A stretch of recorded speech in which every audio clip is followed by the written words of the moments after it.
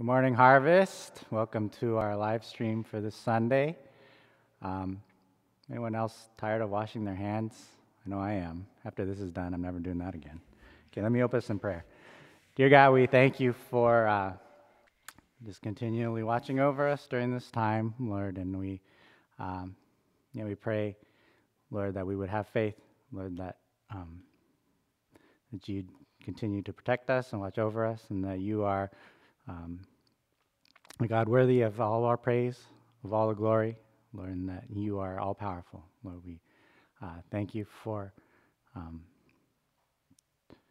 just this live stream and us helping everything kind of get worked out and helping us to still meet and be a church, even though it's kind of a virtual thing.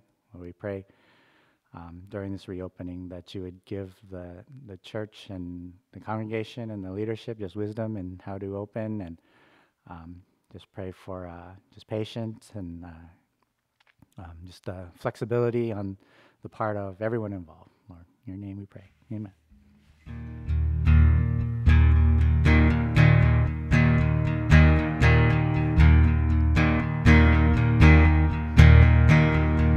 Stir in me a fire that my heart cannot contain.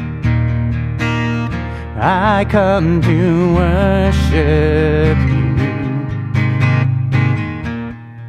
Stir in me a passion that the world cannot explain. I come to worship you. Hold me, break me, mold me, and make me more and more like you. I come to worship you, to love you, fear you, draw ever near you as I worship you. I come to worship you.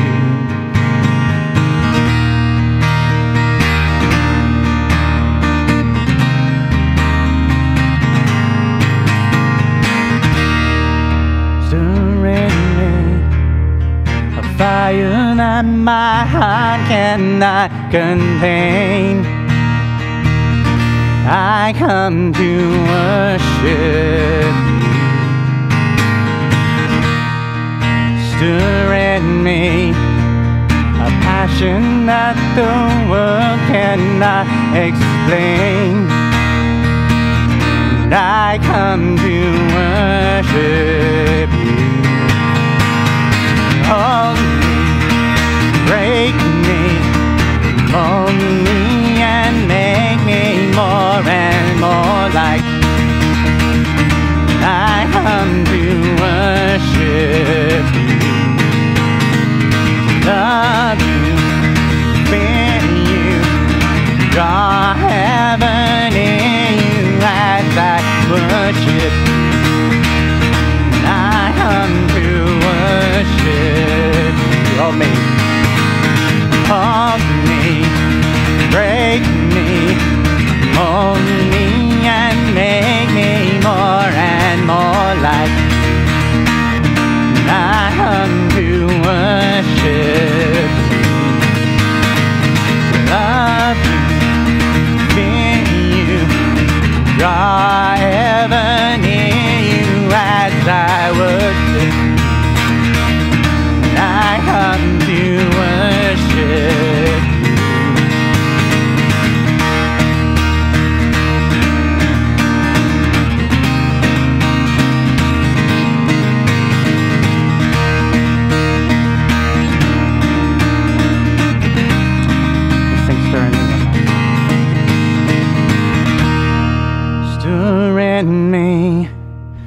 Fire that my heart cannot contain. And I come to worship you. Stir in me a passion passion that the world cannot explain. I come to worship you.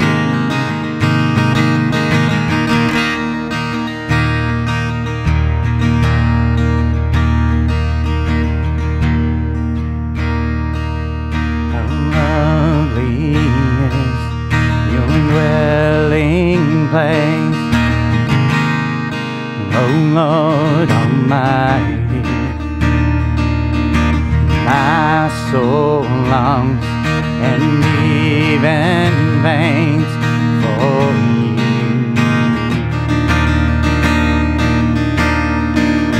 For here my heart is satisfied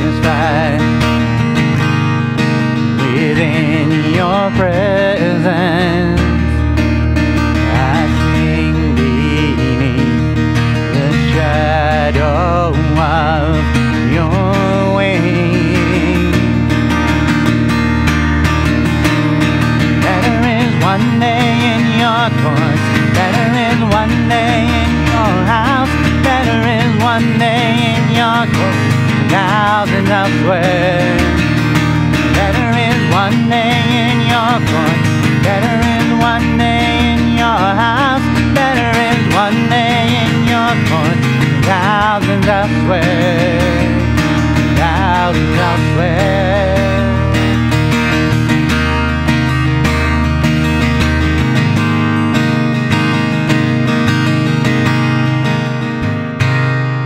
One thing I ask, and I would see your beauty, to find you in the place your glory dwells.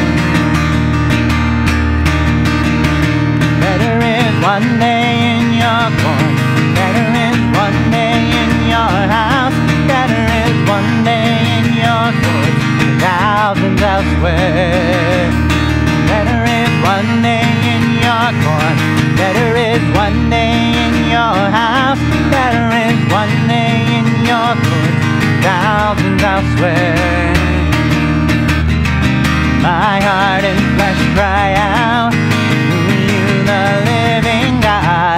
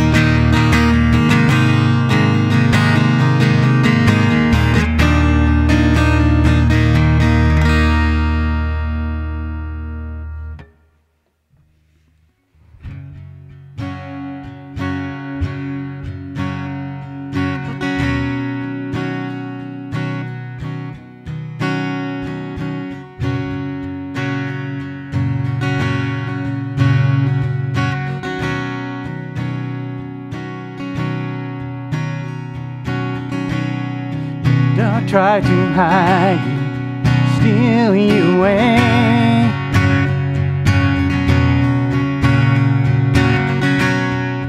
They'll try to keep you inside of the grave.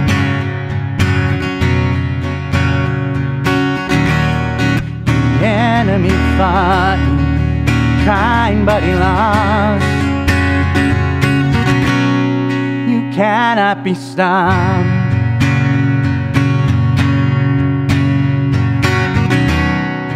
We cried for freedom, tore down the wall.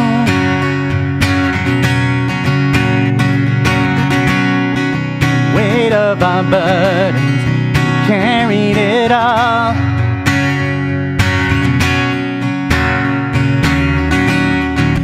Fears and our failings, dead on the cross.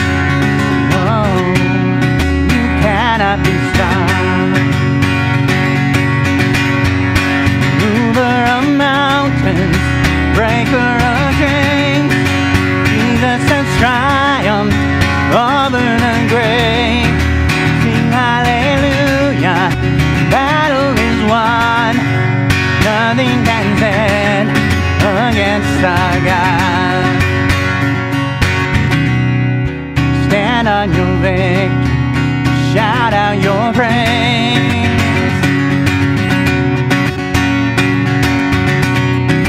Miracle maker, mighty to save.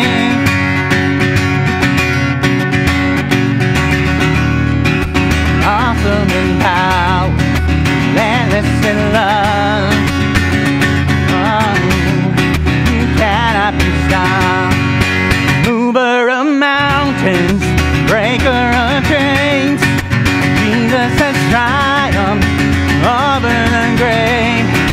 Sing hallelujah, battle is won. Nothing can stand against our God.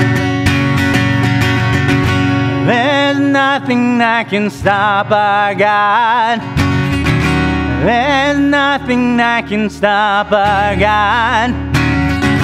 There's nothing that can stop our God. There is nothing. There is nothing. There's nothing that can stop our God. There's nothing that can stop our God. There's nothing that can stop our God. There's nothing, there is nothing, you cannot be stopped. There's nothing that can stop our God. There's nothing that can stop our God. There's nothing that can stop our God. There is nothing, there is nothing. Breaker of chains, Jesus has triumphed over the grave. Sing hallelujah, the battle is won.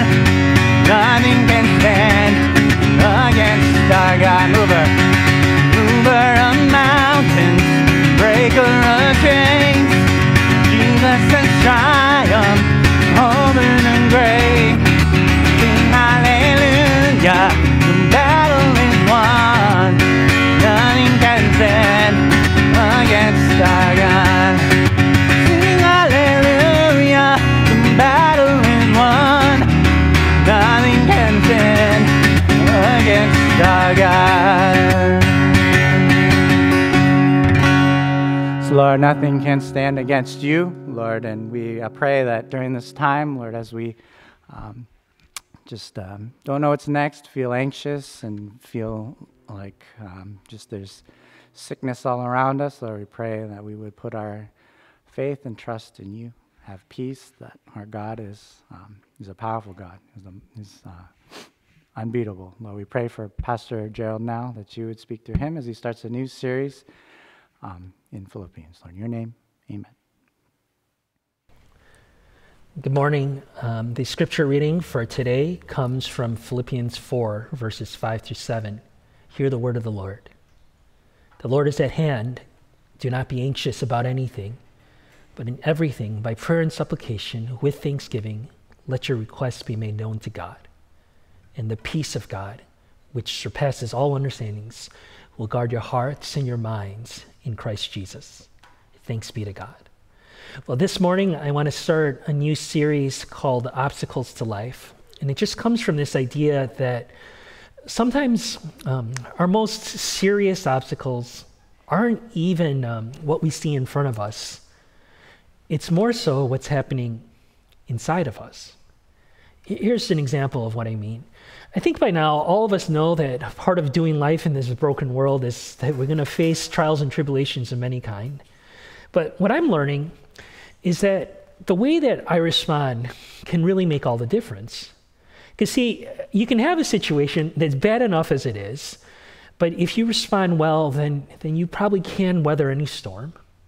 Or you can take that same situation that's already bad, but if I respond very poorly, then I can make things infinitely worse. But really, for most of us, our ability to respond well has a lot to do with how we're doing. This is just one example of many. And so I'm calling this series Obstacles to Life because I want to address this part of our lives that's just so important, what's going on inside our hearts.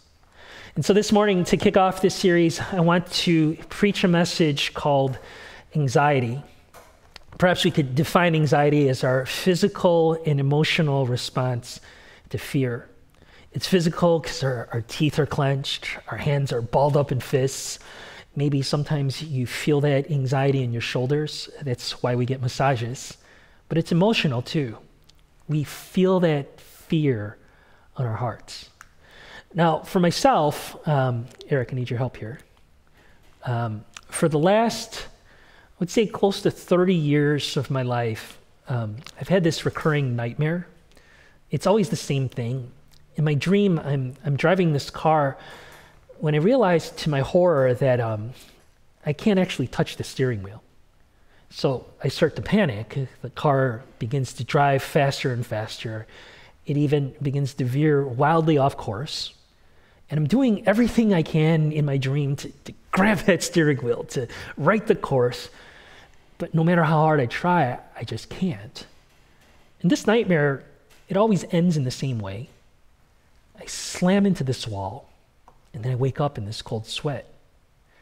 You don't have to be Sigmund Freud to figure out what's going on with me. You see, this nightmare only comes when I'm under a lot of stress, when it feels like life is just moving so fast. It's taking all these turns that I didn't anticipate. And I feel like my life is just spinning wildly out of control. And there are so many counseling theories out there that tell us that there is this direct relationship between all of our worries and this one singular issue of control. Which is why the words that the Apostle Paul has for us in the passage for this morning's message really are helpful. Because he reminds me that wherever I find myself in life today, that my God is still near. Because you see, the way that we fight our anxieties is on our knees in prayer. And the best rescue from a sea of worries is by turning it back to the Lord. So this morning, I want to address this critical need that all of us face in life about how we can find the very peace of God, no matter where we are, through prayer. And so what I want to do today is I want to share with you 4 principles that Paul is giving to us about how we can find the peace of God, no matter what you're facing today. So let's get to it. The very first principle that Paul gives us about how we can find the peace of God through our prayers is perhaps the starting point for all of our prayers. When we pray, we draw near to God. You see, in the original language, there's these 4 words in verse 5 that set the context for all that Paul has to say about prayer today. The Lord is near. Because what Paul was saying is that when we can see that this is true, that we will find the peace of God. But really, there is no assurance, no matter how much I pray, if I can't see this to be true. And so these 4 little words, they shape the entire experience that all of us will have with prayer. Can we see that the Lord is still with us? Now, in the beginning of the year, probably in January or February, before this whole pandemic hit, I remember there was this one day when I was picking up my 7-year-old Josh from school after the whole day was over. And I remember that he was very clingy that day. The first thing he said when he saw me is, "Daddy, I need a hug." And so I gave him a hug. And we got home, he was just sort of like following me around wherever I went. We'd get up and I'd go to another room, and then so he would get up and he'd follow me there. And he just kept asking, "Daddy, I need a hug." And so I give him a hug. It almost felt like he was the second skin on my rib cage. Just very, very clingy. And after a while, I kind of figured out that something was bothering him. And so I sat him down and I asked him, "Josh, what's the matter? Why the long face?" And what he told me was that there was this classmate at his school that he had thought was his friend. And this is crazy. But that day, his friend had actually pulled scissors on him and swung it at his head. And literally for the next 5 minutes, literally, I'm not sure if this kid thought it was being funny or if it was something else, but for 5 straight minutes, he chased Josh around the room with these scissors in his hand. And then eventually this teacher intervened and kind of shut everything down. But what he kept saying to me was, "That was just so wrong, Daddy. That was just so wrong." And I realized that what Josh was doing was he had felt that there was just something so extreme. There was something so off about this situation that he needed to tell an authority figure what had happened. Someone that he knew was good, someone that he could trust, cared about him, that some authority that he could trust would do the right thing, needed to know what happened. Paul here is doing something very similar for us today. He's reminding us that no matter how old we get, no matter how successful one day you become, in all of life, every single one of us will always need someone who's greater than ourselves. Because really, what Paul is saying is even more than all the wisdom that he'll share with us about prayer, even more than finding answers to every question that we face today, really, it's the nearness of God that's ultimately going to bring us the peace that we're looking for. And so Paul shares us a little bit of truth. Here is the starting point for all of our prayers. No matter where life may take me one day, no matter what kind of hardship I might face, we must always remember that our God is still near. Well, he gives us a second principle about how to find the peace of God through prayer. He tells us that when we pray, we cast our burdens upon him. He's explaining what happens when we pray. We give up our burdens to him. If you could imagine with me that you've gone fishing one day, kind of like this person right here. You're on a boat and you have this big, heavy net. And what you do next is you cast that net, all of it, upon the waters. Paul is saying that this is what happens when we pray. We give it all up to the Lord. You know, that day with the scissor incident, where the kid was running after Josh with the scissor, I remember there were 2 things that needed to happen before Josh could calm down. First of all, he already shared with you, he needed to get as close to me as possible. He just wanted a hug. Daddy, I need a hug. He just physically had to nestle into my rib cage. But number 2, he needed to spill his guts. And once he started, there was like no stopping him. It almost felt like if you could see that dam in front of you and then there's a breach and then this tidal wave of water just explodes out of it. That's what it felt like for me on that day. This torrent of words just came flowing, just came pouring out of him. And he started telling me all these different things. How there were these 4 other boys that were sitting around the table. They saw it all, Daddy, is what he said. This is their names. Then he started telling me, well, this was this assignment the teacher had asked us to do, and I was only doing the assignment. I wasn't even doing anything wrong. I was just doing what the teacher told me. And then he kept saying the same thing over and over again. It was just so wrong, Daddy. What he did was just wrong. He's saying, Daddy, I don't even know if I'm going to go back to school ever again. I don't ever want to see that little boy ever again because it was just so wrong. And as I watched him, and he was just sharing this tidal wave of words, he was unloading on me. I think what Josh had instinctively figured out was what happened was so extreme that he just could not bear it on his own. And Paul is telling us something very similar about prayer today, that when we pray, we give it all up unto the Lord. Look what he says next as he speaks to us about prayer. The Lord is near, so do not be anxious about anything, but in every situation, by prayer and petition, with thanksgiving, present your requests to God. Anything, everything, you can cast all of it upon the Lord. You know, to be completely honest with you, by nature, I'm not a very good listener. This is something that the Lord has convicted me of throughout my life, that I need to grow as a listener. And so I'm still a work in progress. I still have a long way to go. And so I don't say this necessarily because I'm trying to be funny, just more as an admission. But that day, Josh really did have a lot to say. And I have to confess to you, as the time went on, I started to feel a little impatient. There was a side to me that kind of wanted to hurry him up, right? Josh, wrap it up. Can you just summarize it? I get the point, right? Is there something specific you would like Daddy to do? Let's wrap it up here. But as I saw Josh, and at one point he was sobbing, and I don't blame him. He's 7 years old, and someone was chasing him with scissors. And as I saw how rattled he was, somewhere along the way, I decided that I would let Josh share as long as he needed to. And I think you can probably see where I'm going with this. It's that old, familiar, lesser to greater argument. That if even someone as flawed of a human being as myself, of course, is going to make time for Josh when he needs me, then how much more can you trust that your Father in heaven above, who's perfect, whose love is infinite when it comes to you and unending, wants to hear from you?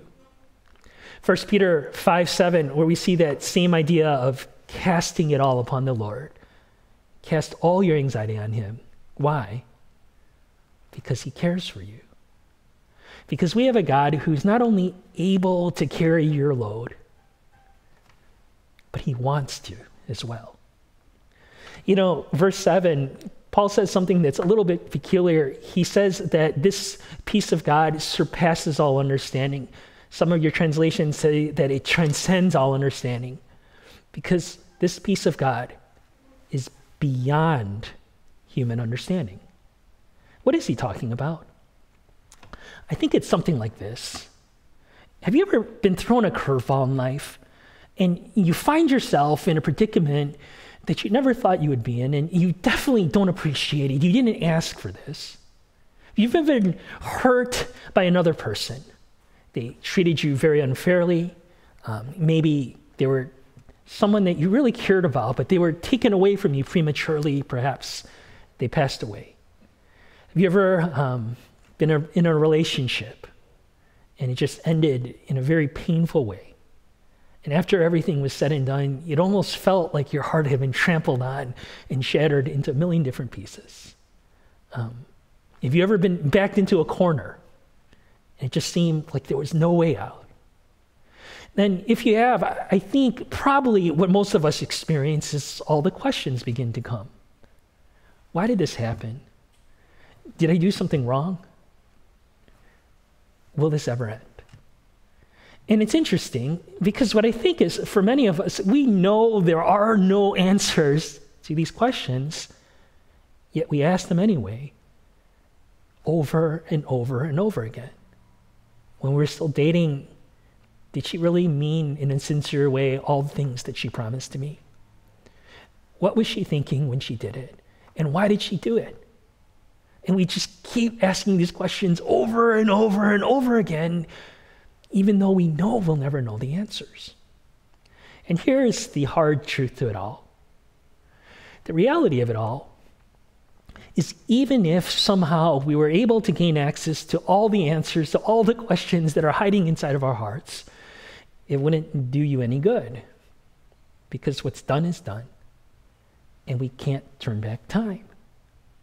And so Paul is making an observation about life that is so true. Logic doesn't give peace.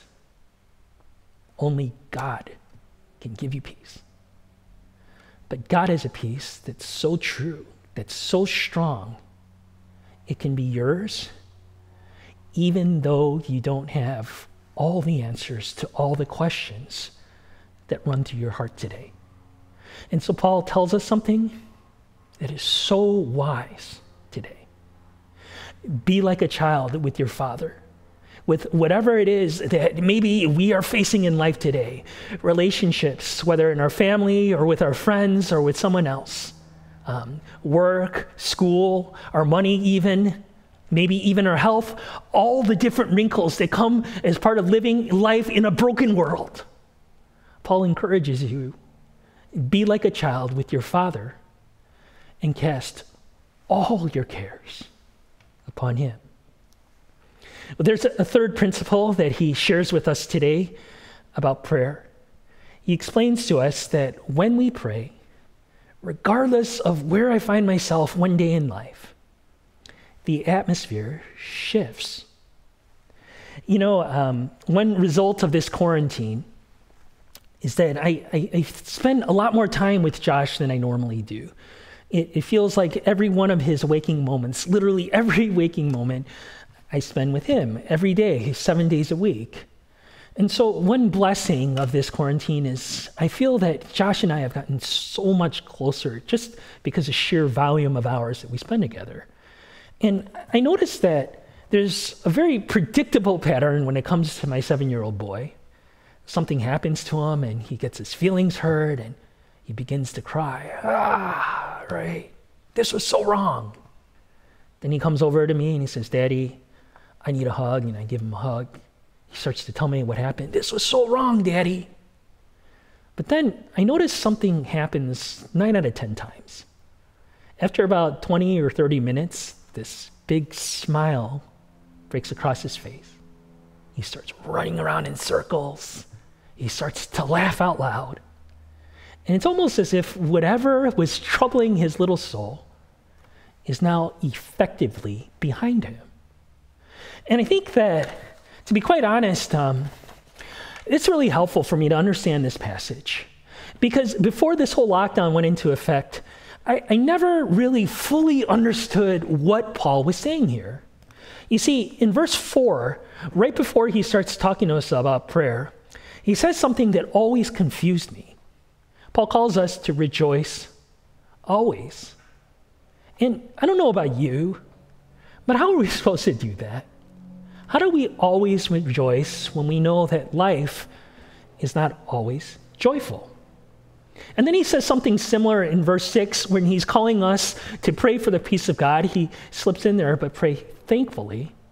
And again, I don't know about you, but sometimes I'm not just in the mood to thank anyone. And so, Paul, what are you doing here? How can you call us to rejoice when we all know that oftentimes life isn't joyful at all? What are you doing here?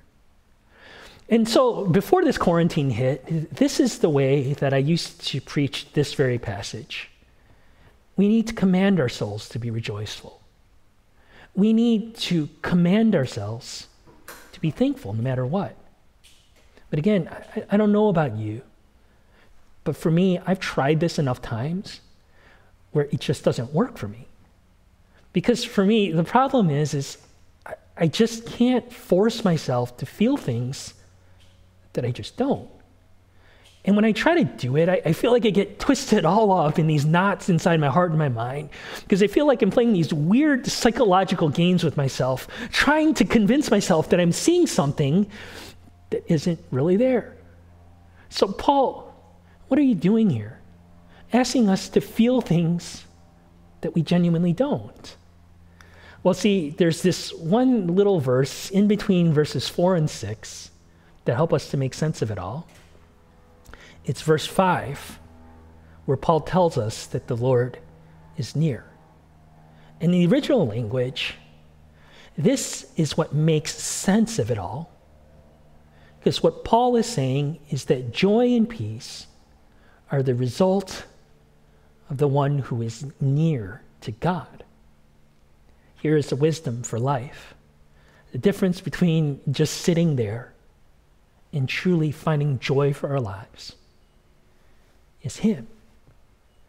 I think with my son Josh that in many ways he's like this bloodhound. He can sniff out people's true character. And I think for many little kids, they're sort of like that. They're more discerning than we give them credit for. When they can tell that a person isn't kind, when they sense that a person isn't going to be patient with them, then they just won't go to them. Because for most little kids, they only talk to adults that they believe are helpful to them. And to me, that's very helpful in understanding this whole process of prayer. Because everything can be blowing up around me. But when I discipline myself to spend that 10, 15 minutes with the Lord, He often takes me to a place where I can see and remember Him once again. Because what I need is for God to convince me that He is good, that He is still right here with me physically. And so I'm going to sing in the middle of a storm. And here Paul is telling us something that I consider beautiful when it comes to prayer. That no matter what I'm going through in all of this life, when I pray, the very atmosphere shifts. Because now I can see God, and He makes my heart glad. There's one fourth and final principle about prayer that Paul shares with us today. He says, when we pray, we're guarded by the peace of God in Christ. There's something so profound about these words. But what does he mean that this peace is found in Christ? I think it's like this. Tell me if you agree. But one thing I notice about this lock-in is that for most people, what we think is the solution to everything that we're going through is for the virus to just go away.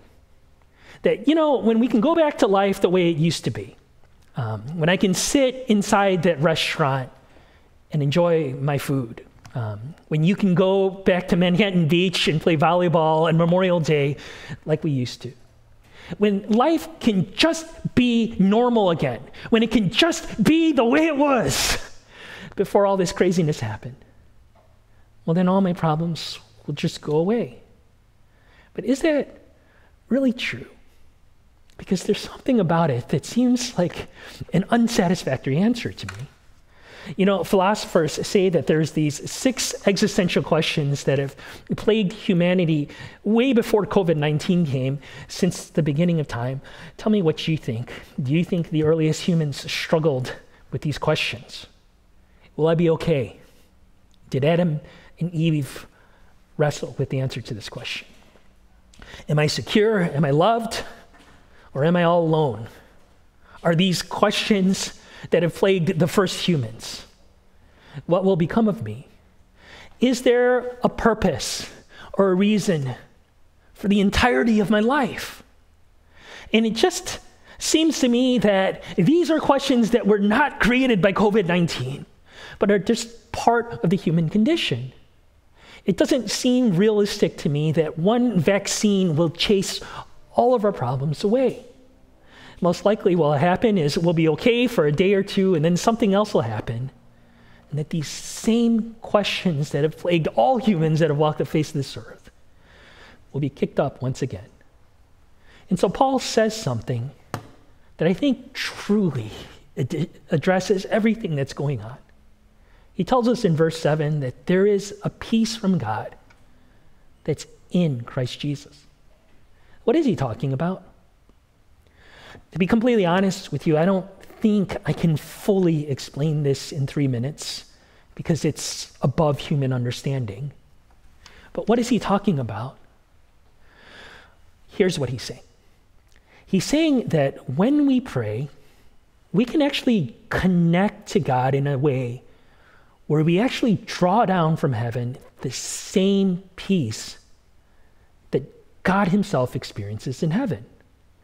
And if you could imagine that you yourself were timeless, and so you could see how all the things that you're going through are going to work themselves out. If you could picture yourself as the most powerful being in this entire universe, if you could imagine that you were given all the wisdom in this world, there was no question that you're having today that you couldn't figure out somehow. If perhaps you were perfect, you had never made a mistake, you didn't have to worry about messing everything up because you're perfect, everything you do is the best decision.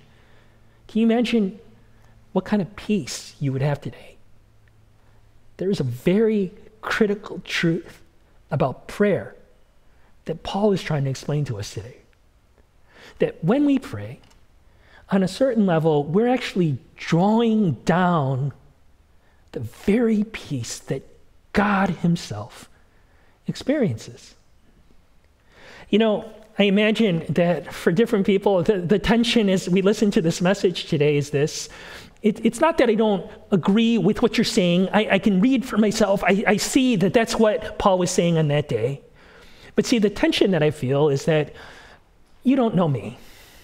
You don't really know everything that I'm going through today.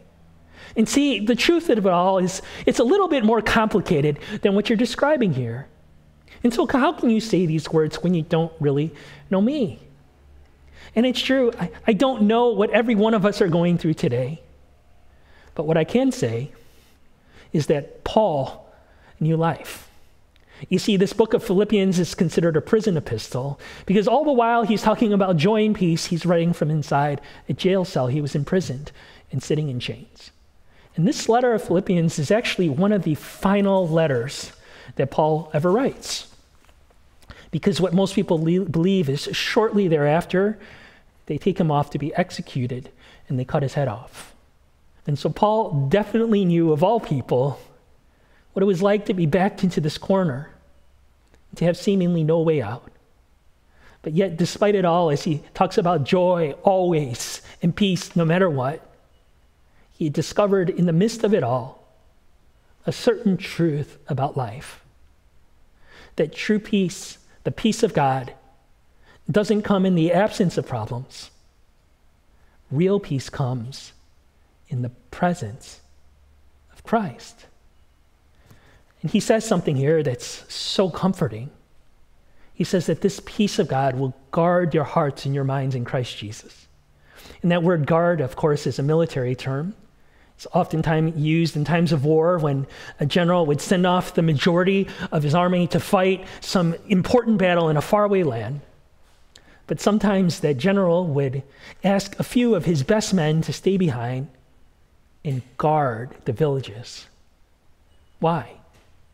Because there is something very important left behind in those villages. Life. Maybe even the lives of his very own family, his wife and his children. And so he would ask some of his best men to stick behind and guard those villages.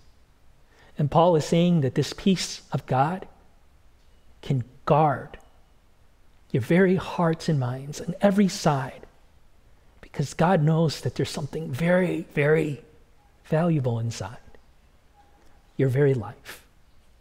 You know, this past week, as I was preparing for this message, I somehow stumbled across this picture describing Jesus Christ on the internet. I'm told that it's from this miniseries that had recently aired called The Chosen. And for some reason, I just found myself mesmerized by this picture because it so perfectly captures how I understand God looks at me. Just that smile on his face, that beard maybe scratching the person's neck. But the part that just intrigued me, that just grabbed me for some reason, was he just looked so happy as he embraced this young man. And this is what Paul is saying today. Ultimately, when we pray, we look back at him. And I hope for every single one of us that we find ways regularly to go to the Lord in prayer so that we can see him once again. Maybe you're a visual person like me, and so pictures like this, you find it helpful.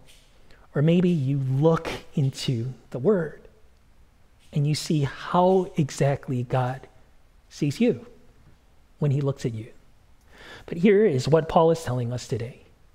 The power of prayer is when we remember him, when we can see once again that he is with you, when you're willing to cast all your cares upon him. He makes us glad, and he gives us peace. Let's pray. Let's just do that in this time. As we always do, I wanted to invite you to bow your heads with me for just a few moments and think and pray for yourself. What did Philippians 4, verses 4 through 7 truly say? Was God speaking to you today? And will you listen? You know, I know enough about life in this broken world that's filled with broken people to say that most likely most of us who are here today are going through something that weighs our hearts down. A relationship with another family member or a loved one or a friend. Something at work, something at school, our money, our health. Millions of other ways that life in a broken world filled with broken people can weigh our hearts down. But if you are one of those people today, would you listen to the words of Scripture today? Cast it all upon the Lord. Be comforted with the truth that my God is still with you. Remember who he is, and let him give you peace, and let him make you glad. Won't you just take a few moments to consider these things and to pray?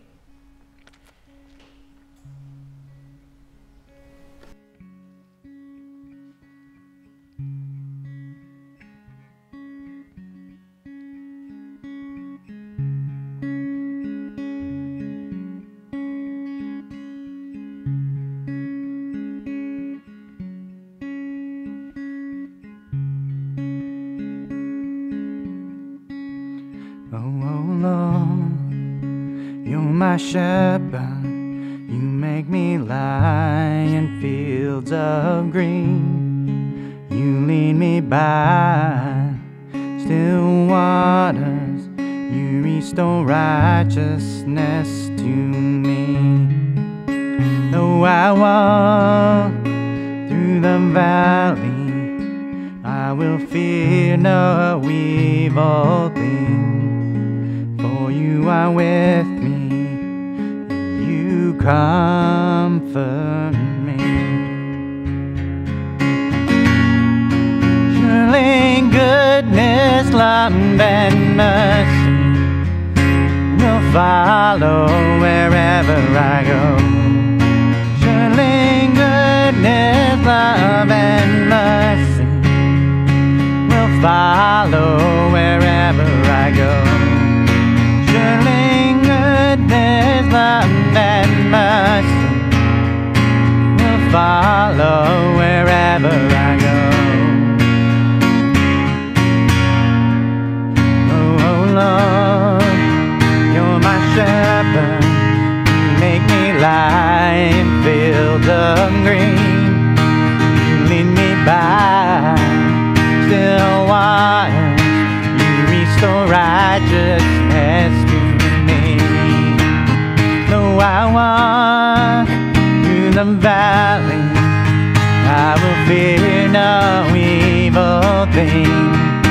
For you are with me, you comfort me.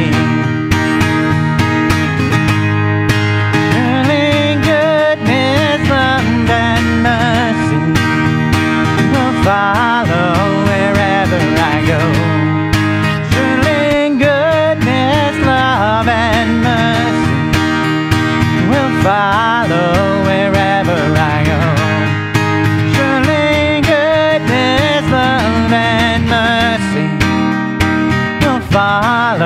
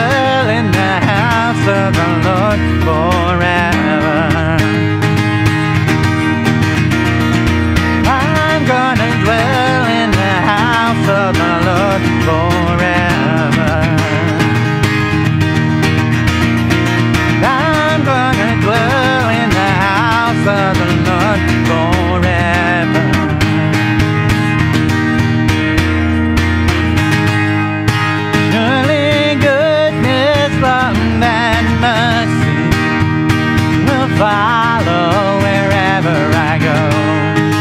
Surely goodness, love, and mercy will follow wherever I go. Surely goodness, love, and mercy will follow wherever I go.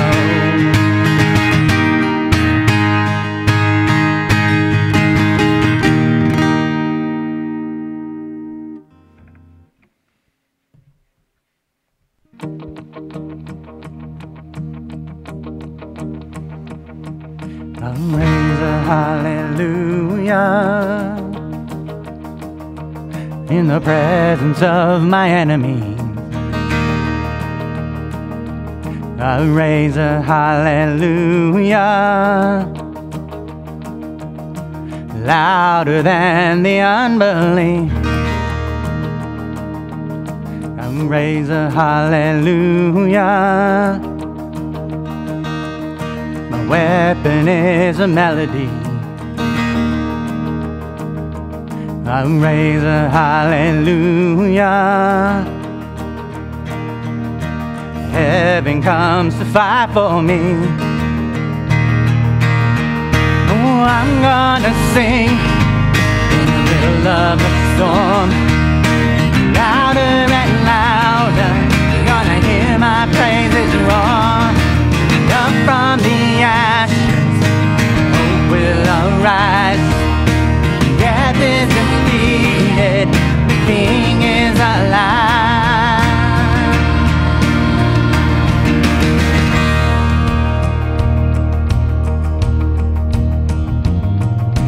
Raise a hallelujah with everything inside of me. I'll raise a hallelujah. I will watch the darkness flee. I'll raise a hallelujah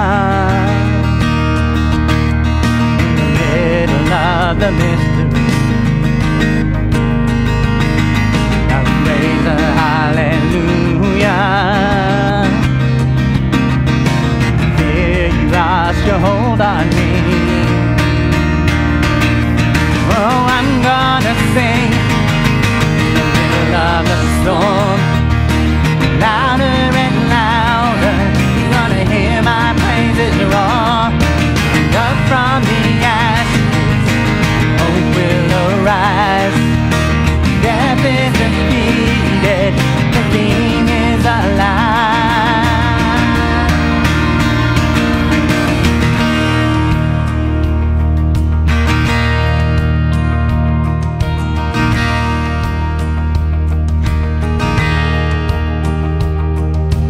Sing a little louder in the presence of my enemies. Sing a little louder, louder than the unbelief. Sing a little louder, my weapon is a melody. Sing a little louder, heaven comes to fight for me. Sing a little louder in the presence of my enemies. Sing a little louder, louder than the unbelief. Sing a little louder, my weapon is a melody. Sing a little louder, heaven comes to fight for me. Sing a little louder, in the presence of my enemies. Sing a little louder, louder than the unbelief. Sing a little louder, my weapon is a melody. Sing a little louder, heaven comes to fight for me. Sing a little louder, and I'm gonna sing in the middle of the storm, louder and louder. Gonna hear my praises roar. I'm from the ashes, hope will arise. Death is defeated, the King is alive. Oh, I'm gonna sing in the middle of the storm,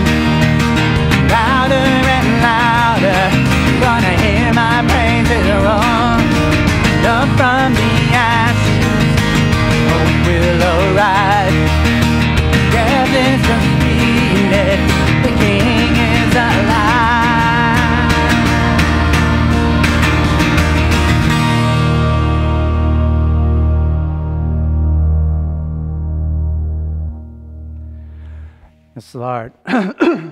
we we raise our prayers to you. We raise our praises to you, Lord. We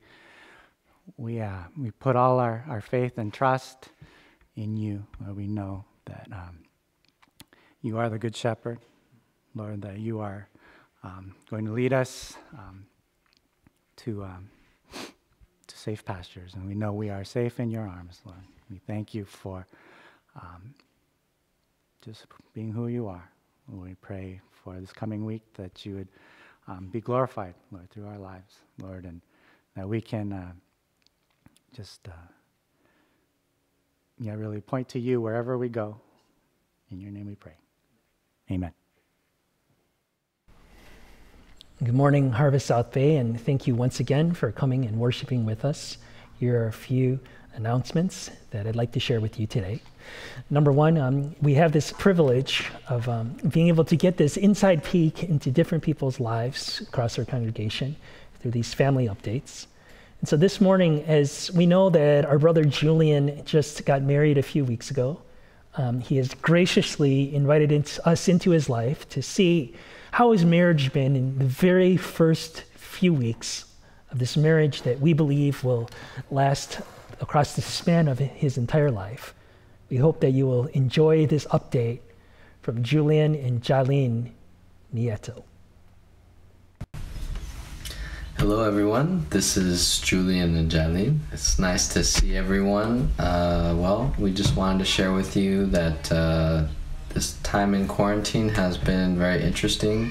As you may have heard, we just got married last month, and that was pretty funny. We went to Santa Barbara for the ceremony thing, and the person who conducted the ceremony was in full plastic armor, had the full plastic wall, and they used like a pizza oven tray to hand us paperwork. And it was a very interesting experience. But now we're home. So, yeah. How about, go ahead. What do you want to share? Hi, everyone. I still didn't know much about you yet, but I'm looking for that I can know you more about my sisters and brothers in Christ. And I hope we can have a chance soon that we can meet up or talk with each other. I'm looking forward to that. Yeah. Yeah. That's it. Great. So I guess one of the things that's been a blessing to us is that since we've been home, not going outside very much because of the quarantine, we've had a lot of opportunities to cook and have fun making lots of food, and it's just been a wonderful experience and great to cook together and everything. So yeah, I hope to see you guys soon, and look forward to all of the Zoom meetings and everything, and hopefully we can get back together soon at church as well. Yeah, so anyway, thank you everyone. Hope you have an idea of what we've been up to now, so yeah, thank you. Thank you. Well, thank you for sharing with us, Mr. and Mrs. Nieto, and definitely welcome to the Harvest South Bay family, Jalene. And I just wanted to give an encouragement to our church that we would commit to praying for this new marriage as it starts off, that God will be in the middle of this new union, that this would not be a marriage with two Christian people, that this would be a strong and mighty, Christ-centered marriage. Welcome to the family. We're just so delighted to have you with us. Number two, just remember that today is a special day. We have a graduation Sunday, and it's going to start very, very soon at noon. The details should have been sent out. It will be over a Zoom call. We put it on GroupMe as well as email for how you can log in. And then finally, we always consider that tithes and offering is actually part of our worship service here at Harvest South Bay. So we encourage you to take some time to prayerfully consider what is the amount that the Lord is moving you to commit to give to this ministry. The way you do it is you mail your offering to 4565 Sherry Ann Lane in Torrance. attention English offering. The office will make sure that it gets to the right place. Well, let me offer a benediction, which is just my pastoral blessing over the church today. And now may the grace of our Lord Jesus Christ, the awesome and unending power of our Father in heaven above, the ever-present fellowship of the Holy Spirit, be with all God's people who are gathered here today. Give us unending peace. Give us an ever-present joy, because God's people know and are persuaded and are convinced that our God is with us today. And all God's people said amen. Go in peace. We hope that we will see you again next week, same time, same place.